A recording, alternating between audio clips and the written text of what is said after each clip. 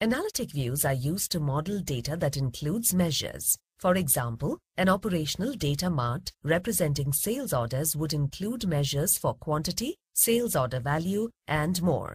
Analytic views are the fastest types of information models available in SAP HANA to calculate aggregated data, such as the number of cars sold per country or the maximum power consumption per day. A limitation of the analytic view is that measures can only be sourced from one fact table, that is, transactional table.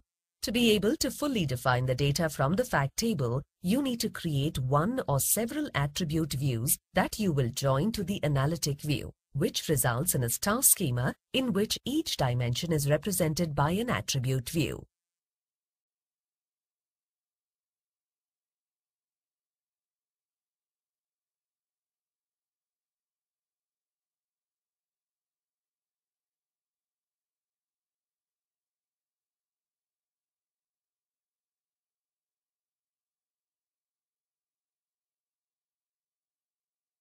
Analytic views can be simply a combination of tables that contain both attribute data and measure data. Attribute views can also be included in the analytic view definition. In this way, you can achieve additional depth of attribute data. The analytic view inherits the definitions of all attribute views that are included in the definition. This approach is generally the best because it allows you to define, for each attribute, an attribute view that can be reused easily in several analytic views.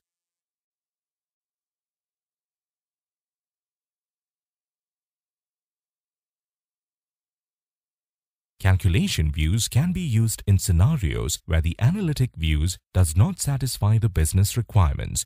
For example, when you need to combine the result sets from two different tables or views with the graphic view designer or with the SQL union operator.